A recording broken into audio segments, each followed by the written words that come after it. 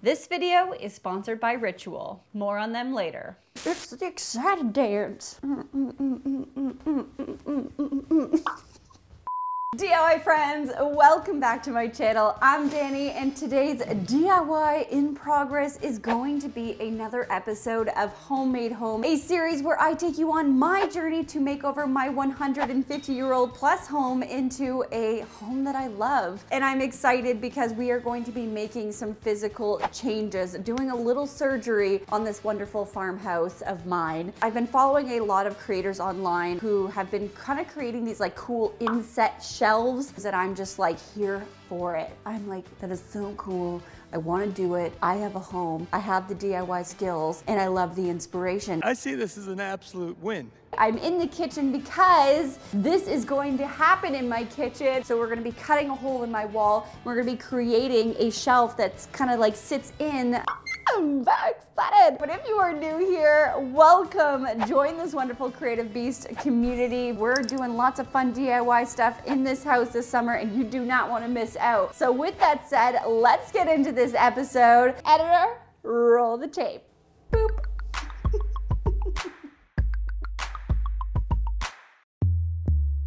So we have pivoted the camera just a little bit. We are still in my kitchen, as you can see, and this is the wall of attack. This is where I would like to put my inset wall display. I think that this is a really great wall to have some kind of shelf display like this because previously, if you guys remember, this is actually where I displayed my copper spoon kind of contemporary art piece. But there was one small error in that art piece that I did not think about, and that was the fact that I have a dog. And one of his strongest Pokemon attacks is his tail whip.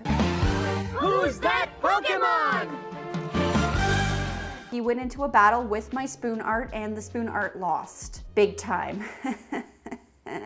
So the bottom rack was always constantly falling off. So I decided to change it up in my home and come up with a new plan because I do really think that this is a great area for display. We just needed to rethink it, and having it inset I think is going to be a great way to be able to have things on display, but also dog friendly and safe and just be cool to do. So I am excited about this DIY. I've never done something like this, so let's see what happens. First things first, I really want to brainstorm this and figure out what I want this to look like. So I'm going to take a picture of this wall, and then we're going to sketch out a couple examples of where we can go with this, which direction we want to take, and then we'll start opening up this wall. Ooh, I'm nervous. Let's get designing.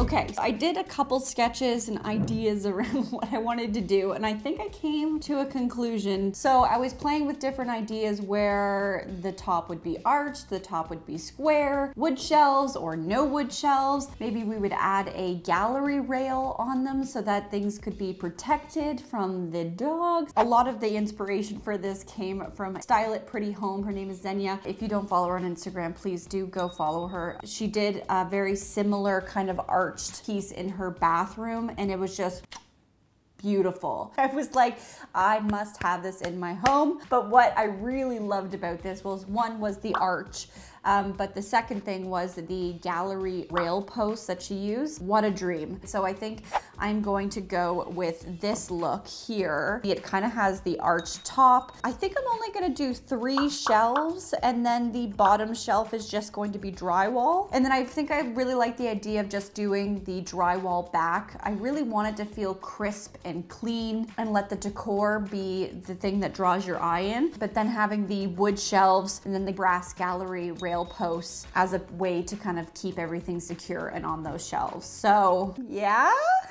should we do it? I'm really excited to kind of get started on this. I think it's going to be a great project. So I think at this point, we just need to do some due diligence. Let's go figure out where our studs are, where are the pipes, where are their cords, then we can kind of move forward from there. So let's do it. Gonna go DIY, gonna go DIY. Pa, pa, pa, pa, pa, pa, pa.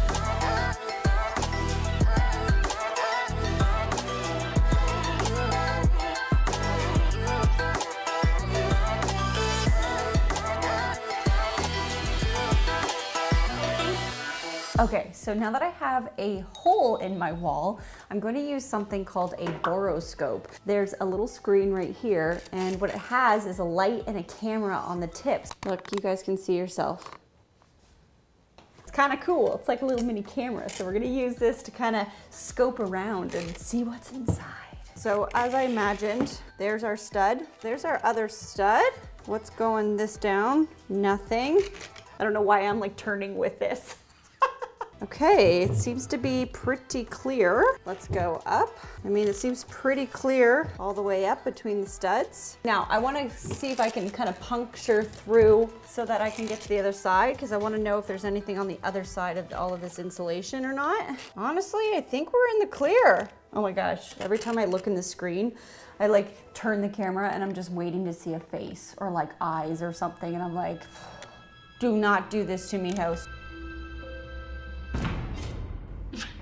Guys, I think we're good. I'm gonna just start measuring this entire wall out properly, mark all the cut lines, and then we'll get this drywall cut. All right, let's go.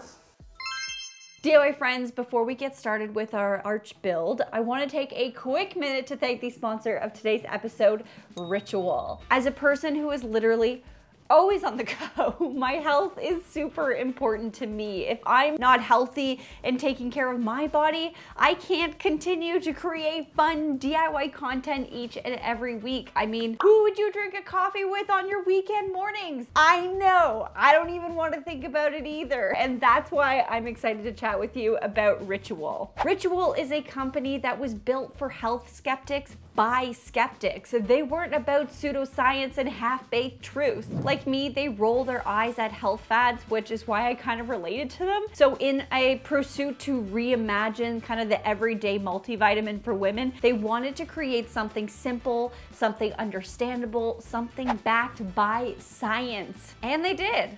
They created Essential for Women. Ritual is the obsessively researched multivitamin and takes the guesswork out of vitamins. I mean, they literally made the capsule clear, so you can literally see what you are putting into your mouth. But this tiny little capsule contains 9 high-quality nutrients: vitamin D3, vitamin E, folate, vitamin B12, iron, magnesium, boron, omega-3, and vitamin K2. And if you're like me and you don't know why all those things are good for you, the best part is that Ritual breaks down each ingredient on their website, shares where each ingredient is founded in, gives you the name of the supplier, the location it was manufactured, and its function and benefits. And they also show how their clinical studies have done in each. Not only is the pill transparent, but so is the company. And honestly, for me to back something, that's really important. Beyond all that, their multivitamins are vegan friendly, non-GMO, gluten-free, allergen-free, and contain no added sugar. They also offer a men's multivitamin for him, a 50+ for women post-menopause, prenatal, postnatal, kids, and teen vitamins, and they recently launched an essential protein range for your daily shakes and a daily cut support. Yeah, I'm gonna need that. I've been eating Sour Patch Kids as I was DIYing all day. Now, I've been taking Ritual for the last month because you guys know I am not gonna get up here and talk about something that I'm not willing to put in my own mouth. And I have to say, the thing I love most about this multivitamin is the fact that it has this like minty flavor added to it. Every morning I come downstairs, I let the dog out, and then I grab a glass of water. This is my ritual. And then I literally take this multivitamin, and the minty flavor just like, it's just such a nice flavor burst in the morning as like the first thing that you taste. It's just such a nice touch, you know? Now, let's be clear, better health doesn't happen overnight. And right now, Ritual is offering you all 20% off your first month's worth of vitamins or protein by going to this link and using my code Danie20 at checkout. Ladies and gents, just take charge of your health. All right, now that we have that out of our system, let's get back to the DIY. Woohoo!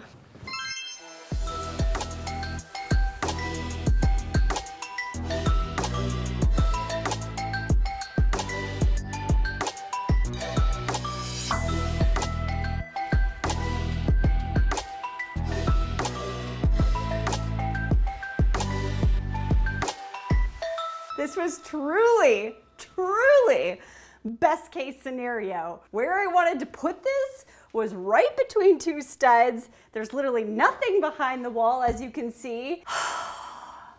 Oh, this is such a DIY win. Yes, yes. So now all I need to do is basically just add a stud that's going to be the bottom of my shelf. We'll add a piece of drywall into the back just to make that nice and clean. Add our shelves in, then add some side pieces. Guys, this is so good because the best part is that both shelves can basically just go directly into the studs. This is so great. I just feel vindicated. Oh my God, remember that song, Vindicated? So at this point, I just need to go get some materials and tomorrow we can start on building this out. This is amazing. All right, Kara, high five. Bop, bop. We're gonna have an art shelf. Yay! I love you.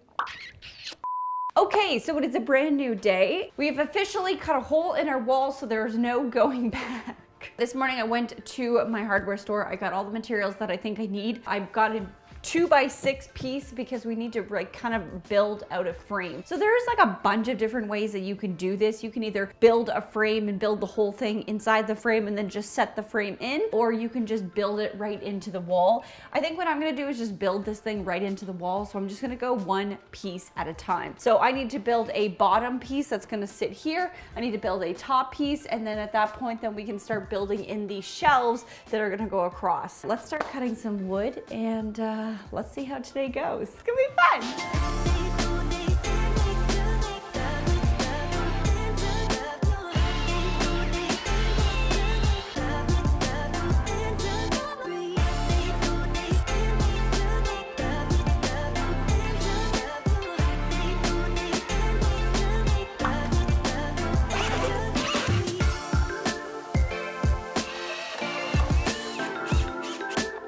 We need to put our hair back. It's hair back time.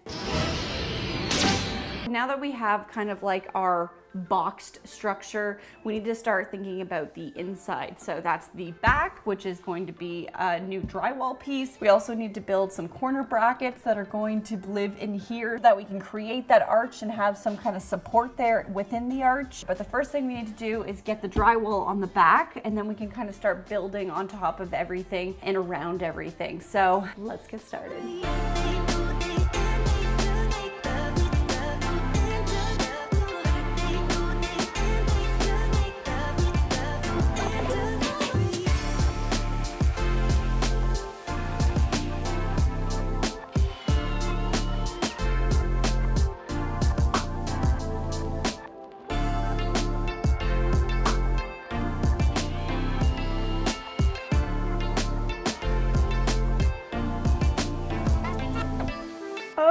Okay, progress has been made and I am excited about it. We got our sides, we have our box, we have these frames in with the arch supports. So at this point, what we need to do is figure out where our shelves are gonna go. I have some tape here and we're gonna figure out where the shelves are gonna go.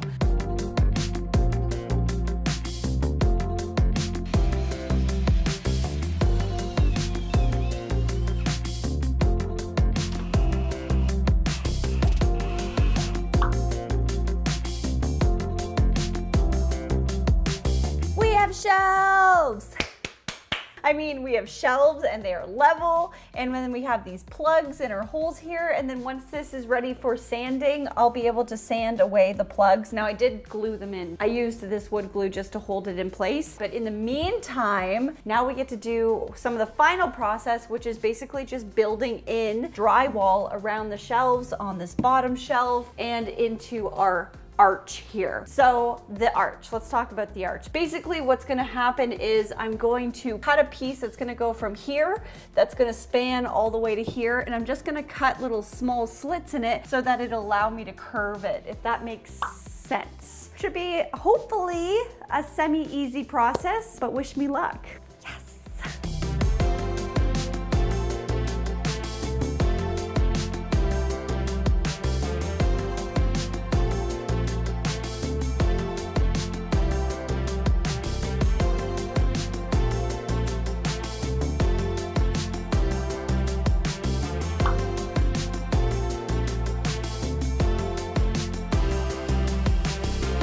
both shocked and thrilled to say that the drywall cutting it technique totally worked. And I think once we get all the mudding done, it's just gonna be like perfection. At this point, the hard part's done, and now we just basically have to like mud it all in. But to do that, I have some fiber tape and I have drywall compound, and together we are going to use this tape to basically reinforce any of the seams. So I think I'm just going to finish out the rest of the day, do the first layer of mudding, and at least get this tape layer on all of the seams, because it is going to require many coats of drywall compound. So I just want to get like the first coat down today, let that completely dry, and then tomorrow we can do the second layer and start seeing this little tiny space transform. So let's do it.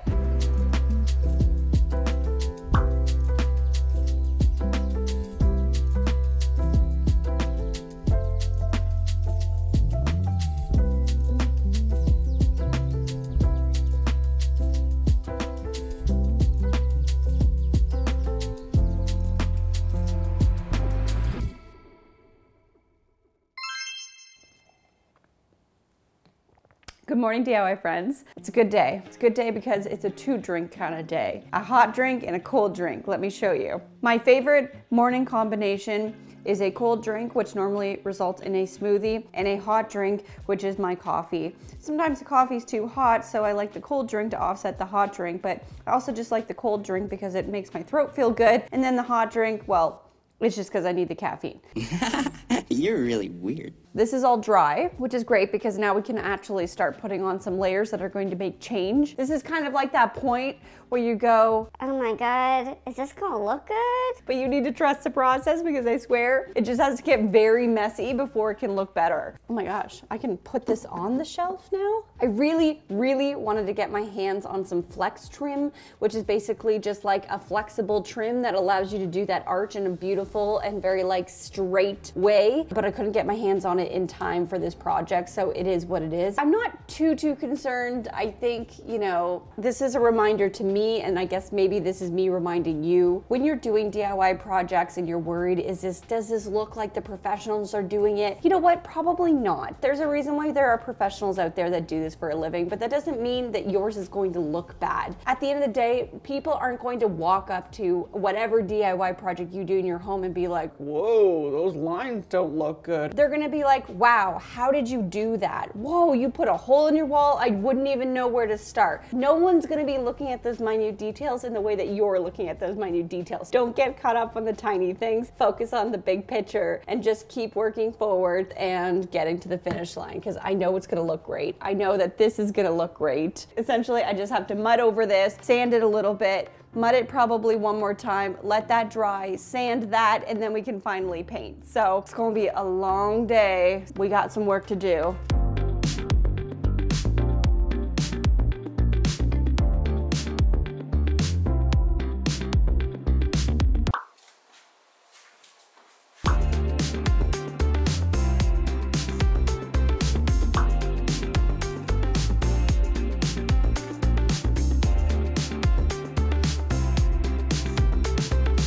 I think I finally finished majority of the sanding. I am so close. I just need to do like one more very thin layer, and I think I will be all ready to go. I just want to share something though. Look how good this looks like underneath here. Like, I'm thrilled with the way that those inserts worked out. They sanded down so nicely, and I'm thrilled. The arch up here, it's a little deceiving. It doesn't look like it's smooth, but it is. I mean, it's not perfect, but I definitely think that it's much better than I expected without using the flex trim. So I'm pretty happy with this overall. This is like one of those projects where patience is the game, and really taking the time to sand it out smooth and making sure it's all good, because if I miss any steps or rush anything, then it's just gonna look bad at the end. So I'm gonna do one more thin layer up top, and then we will sand that up, and then we'll be ready to prime this whole bad boy. Very exciting.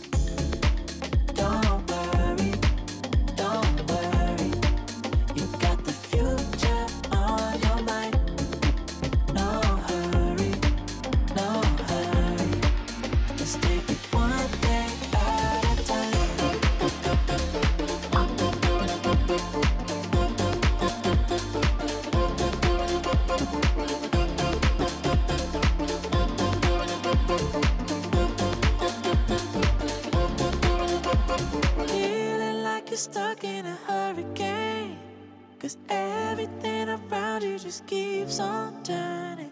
I can see you searching for an escape. Let's take it one day at a time.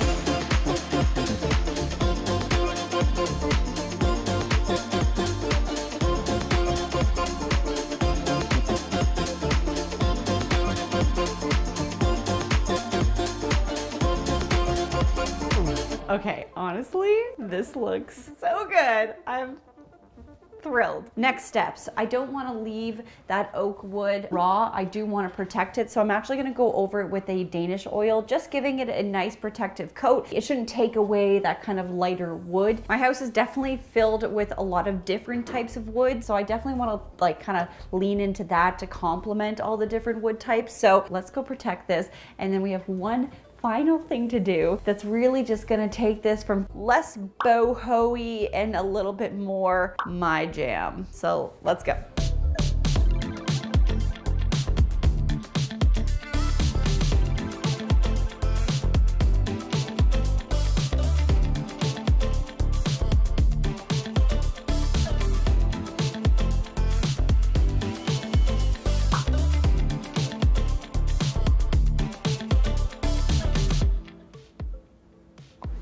Okay, so I just finished and I think this looks amazing and I'm really happy with it, and I just really want to get some stuff on the shelf and style it so that we can reveal what this actually looks like. Are you ready to see the final shelf? All of my hard work on display. I did this all by myself. I feel so accomplished. So let me finally reveal what the shelf looks like in all its wonderful, beautiful glory.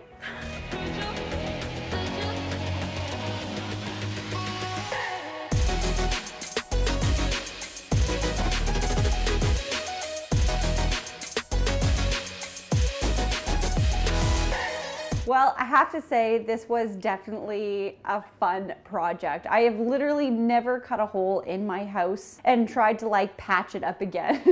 Like, I'm really proud of myself. There are things that I would definitely improve on next time. I definitely would look into some flex trim, or if I had made more cuts in the drywall, I think it would have maybe come out a little bit nicer. It's not perfect, but honestly, this house isn't perfect and I'm not perfect, and I'm okay with that. Things that I love about this are honestly just like how the wood panels kind of like go past the actual wall itself, so it feels like the wood pieces are kind of like inset into the wall. These gallery rails look so beautiful, and I think like it just kind of elevated it. The decor and everything. I still haven't figured out fully what I want to put on these shelves, but I have a feeling this is gonna like change seasonally, and I'm so excited. But you guys should let me know, what do you think of this shelf? Would you put a inset shelf into your home? What design decisions would you make? Let me know in the comment section below. I hope you enjoyed this video. If you did, please give it a big thumbs up, and if you're new here, subscribe. There are some big projects coming up this summer and you don't want to miss out. Also, big thanks to Drywall for sponsoring this episode. A reminder to use my link and code Danie20 at checkout to receive 20% off your first month worth of vitamins or protein. And of course, a big thank you to all of my patrons. Thank you for your support. If you want to check out my Patreon, I have linked it down in the description box below. Come and join the conversations on the Discord. We do lots of DIY help, DIY conversations, DIY brainstormings, and of course, my friends, as always, stay positive, stay creative, and keep on DIYing. See you next week. Bye-bye.